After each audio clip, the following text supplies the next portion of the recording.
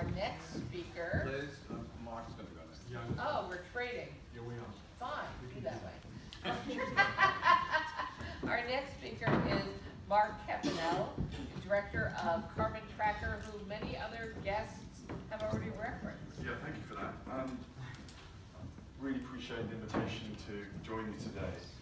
Carbon Tracker, my background is in fund management. I worked for a big asset manager in London. We ran about 60 billion, 70 billion, and my team, we looked at risks from a sustainability perspective. We had a small part of that team. And I was just surprised, the more we knew about the science of climate risk, just how easy it was for the coal and oil companies coming into the City of London to raise capital. It was a kind of a paradoxical time. Every day we would see the science and the news, and we'd see weather events getting more extreme, and yet it just seemed easy for people to come away with a big check. And that didn't seem right to me. And I just started thinking about the numbers. What is going on with the business models of Exxon and then, as it was, Peabody and others, which is based on the assumption of growth. They want to grow their businesses, they want to get bigger, and that's their story. So what I did, and my colleagues, and grateful for the terrific support from the Rockefeller Brothers Funds and others, like Royal Family Fund, allowed us to do this simple analysis where we took the world's top 200 coal and gas companies, and we looked at their reserves we looked at the reserves, and we looked at the CO2 embedded in reserves, and said, well, what would happen if these companies could execute their business plans and sell everything that they have and go and explore for more?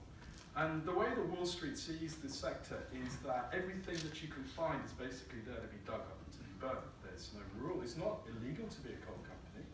It's not illegal to be an oil company. You know, this is the challenge that we face. They're free to raise money and to do whatever they like. And yet we know that there are consequences of that. And we launched this report, Unburnable Carbon, Are the Markets Carrying a Carbon Bubble? I want to say we didn't say it was a financial bubble at the time. We couldn't be certain that it would be a financial bubble. It was certainly a carbon bubble. And the reason for that is that we know that these companies together, along with governments, own far more fossil fuels than can be possibly burned to stay below 2 degrees. So that's our starting point. It was a piece of maths, this thing called the carbon budget. We can only release no more than 900 gigatons of carbon dioxide can be released. Actually, others say it's a lot less than that, to have any chance of avoiding this 2 degrees of warming. A scale of warming that we've not seen for hundreds of thousands of years. So what was our messages? Our messages in our report and our analysis was to regulators, to say, get to grips with this issue. Get to grips with the risks. What are companies disclosing to their stockholders about these risks? And you would think that the coal companies and the oil companies, when faced with an endangered future, that they would suddenly start to discuss these risks in their regulatory filings. And what do we find in their regulatory filings? They don't address the core risks in their business models. And the other thing that we would expect to find from the companies is that actually, if this is a real risk, they would have to start to decline and get smaller. And yet we find the opposite is the case.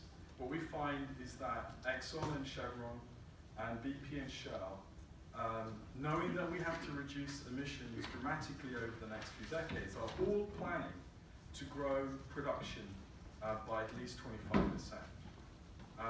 And this presents a fundamental contradiction to the business models of these companies. And what is the issue or the challenge for the shareholders?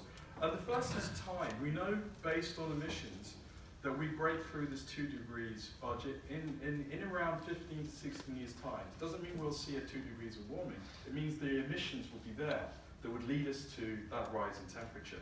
And thereafter, 3 degrees isn't that long after. It's around 30 to 45 years' time.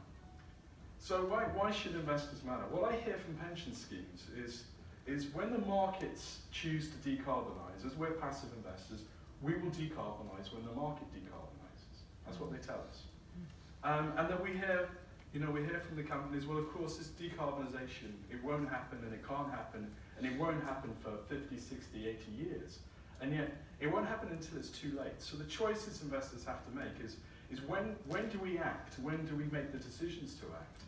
So carbon tracking, we think of when we look at divestment as, well, firstly, if in the case of coal companies, we've certainly seen that, and certainly for a number of oil companies, there is no fiduciary duty to invest in a bad company. It's a myth.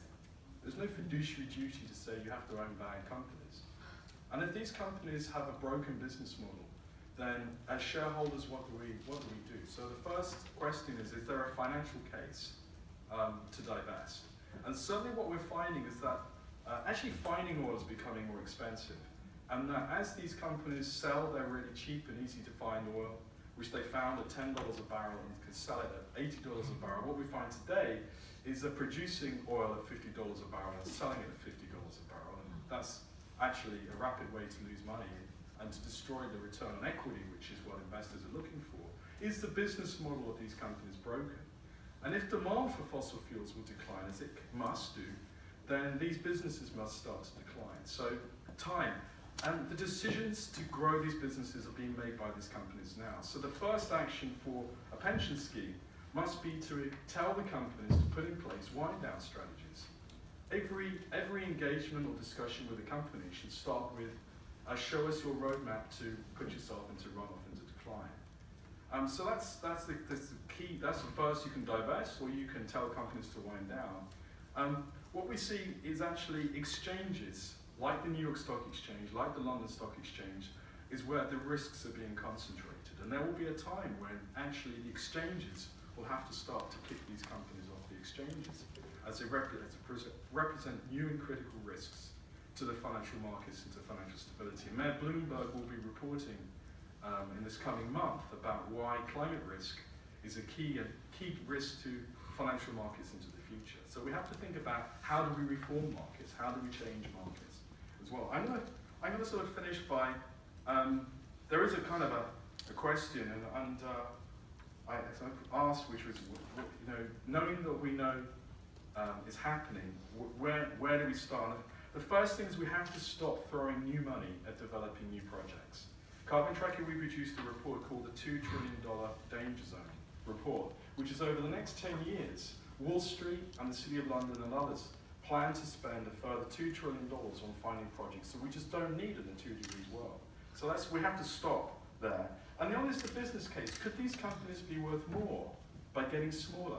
And so with a number of local authority pension schemes in the United Kingdom, it's a group called the Local Authority Pension Fund Forum. We produced this report on how the oil companies, by getting smaller and beginning to decline, could actually become worth more to their shareholders as they begin an orderly runoff.